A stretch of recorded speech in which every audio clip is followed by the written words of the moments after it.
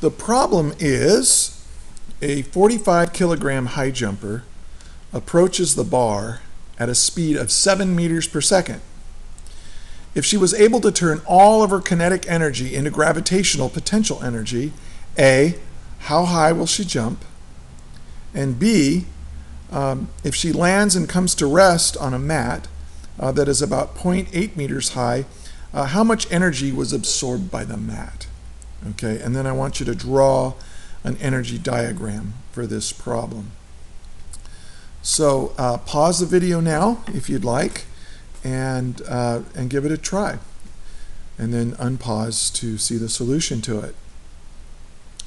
So let's see what's given. Okay, let's write down what's given, and I like to draw a picture of things, and so here is the level ground. Here's the bar, or at least on the paw, and here's the bar kind of going in, and here's the mat that she's going to land on to cushion her fall. My brother was a high jumper in high school, and he actually missed the bar once and landed right on the ground.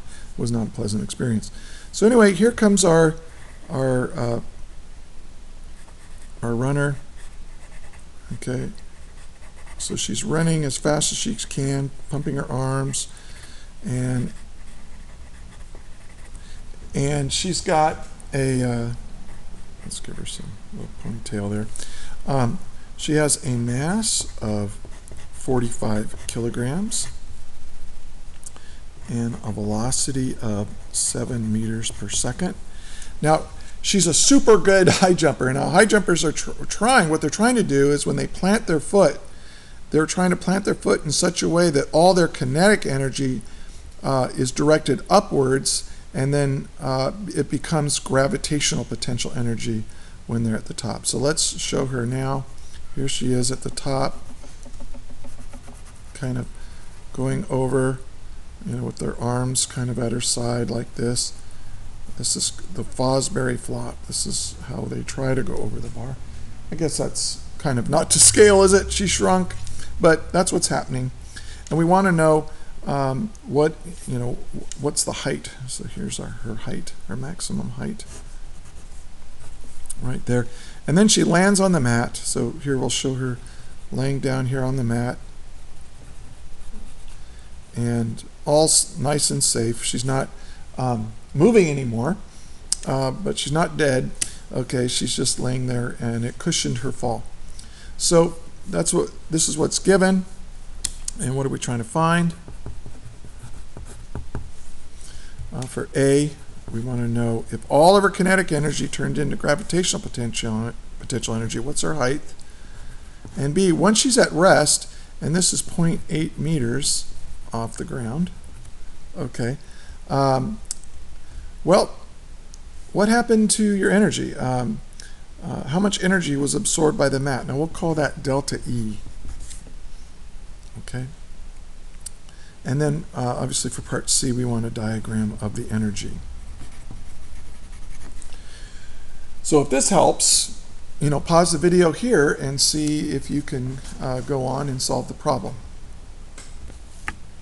Well, let's solve the problem. Let me zoom out a little bit.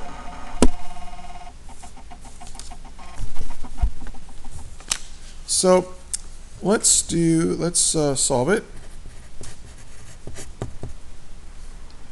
Well, to find her height, she has energy here at the beginning. And then she has energy up here, and she has energy here.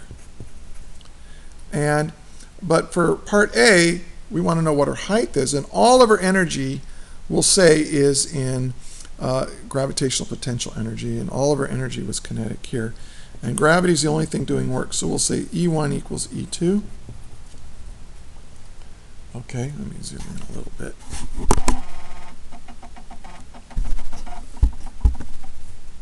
Well, her energy here is kinetic energy, and that's 1/2 her mass times her speed squared. And then this is all in her height, due to her height and weight. All the energy turned into gravitational potential energy, which is mgh.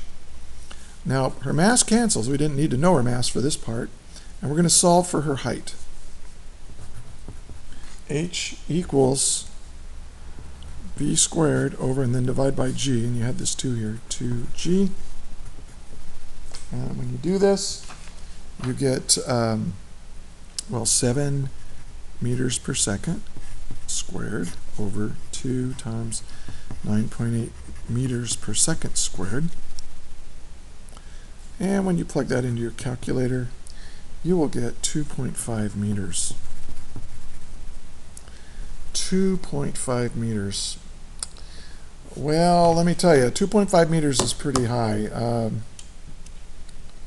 see, 2.5 meters is about 8.3 feet. I think she's going to break a world record if she does that. So what that means is that this is not a realistic answer, but it is the answer given what was asked for in this problem. You know, if she were able to turn all of her kinetic energy into gravitational potential energy, this is how high she would go. Okay. Now for this is all for part A. Now for part B,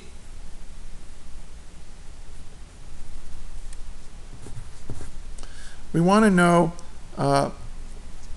what her change in energy is. Well, her change in energy is going to be the amount of energy, well, actually, this is the energy absorbed by the mat. So this is going to be the energy she started with. Well, she started with this much energy, E1.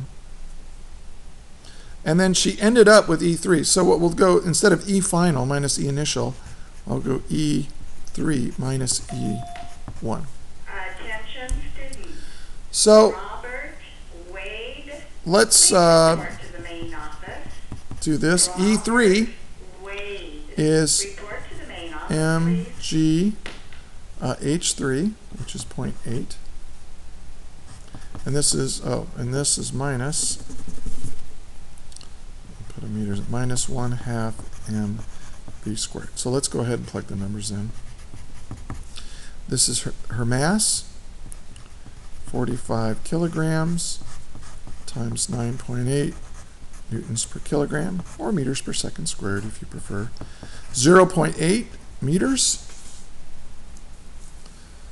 minus 1/2 her mass times her speed squared. Okay. Now, when you do this, you plug all this in, the energy she ended up with, when you plug that into your calculator, 352.8 joules. I did the problem ahead of time. I'm not that good. I can't do that in my head. And then 1/2 mv squared, when you plug that into your calculator, you should get 1,102.5 joules. Too many significant figures. We'll take care of that in a minute.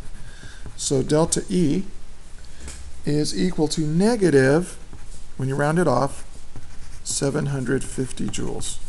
So plug that in your calculator and you round it off to two significant figures. You get negative 750 joules. What does that negative mean? It means this much energy was taken away, this much mechanical energy was taken away from the high jumper when she landed on the mat. So when energy is taken away from the system, that's what we mean. That's what that negative means. The work done by the mat on the girl, the energy absorbed by the mat is negative 750 joules. Or you could say the mat absorbed 750 joules, but in any case, it took it away from her. Now let's do part C, and let's draw an energy diagram of this. Okay, she's running towards the mat. Okay, so here's E1. Okay, now when she jumps up, okay, gravity does work on her and slows her down. Now gravity's actually doing negative work. When gravity does negative work, gravity changes kinetic energy into potential energy. So this is the work done by gravity. This is gravity work. And gravity, remember, this was kinetic energy, wasn't it? And now it's filling up as she rises until she gets to the very top. And when she's at the very top, it's all gravitational potential energy. Okay? Then she starts to fall back down. And when she falls back down, gravity does work. And it's going to turn her energy. Now, this is all gravitational potential energy. Then gravity pulls her down, and she's falling down, so gravity's doing positive work. When gravity does positive work, you lose gravitational potential energy. And you gain kinetic energy. Oh, wait a minute. Okay, hold on. This diagram is not correct. She's going to gain kinetic energy. Oh, no, I can do this. I can do this. It's going to be a little awkward. It's going to become kinetic energy. Ah, I get it. I get it. And it's going to pour into kinetic energy here. So here's our kinetic energy. But she's got a little bit of gravitational potential energy left because this is just before she hits the mat. So she's going to have a little bit of this left. But then she hits the mat. And all this kinetic energy gets dispersed into the environment as the work done by the mat. This is more complicated than, oops, not by Matt the person, Matt the mat. Work done by the mat. Okay, so her kinetic energy goes away. So what is she left with? Well, this is E, so this goes away. And this becomes delta E. This is the work done by the mat. And this is E3. She's still got a little bit of gravitational potential energy left. So the kinetic energy goes away. And so really what you've got is the